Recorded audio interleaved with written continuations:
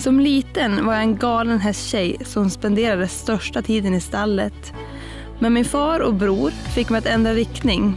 Så vid 12-årsåldern satte jag mig på motorcykel och såg en stor utmaning.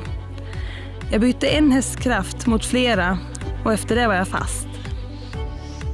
Min träning gick framåt snabbt och jag ville prova enklare tävlingar. Så 2013 tog min karriär fart ordentligt. Där resultaten började komma i SM och jag gav mig ut i Europa och placerade mig bra i EM och VM. Att prova på tuffare utmaningar som extremrace och novemberkåsan har lockat mig. Och se vad min kropp och psyke härdar med och stärker mig som förare.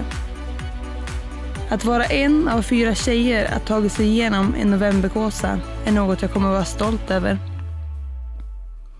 Något annat jag är stolt över är att få vara en av 3 tjejer att bli uttagen för att köra för Sverige i lag-VM.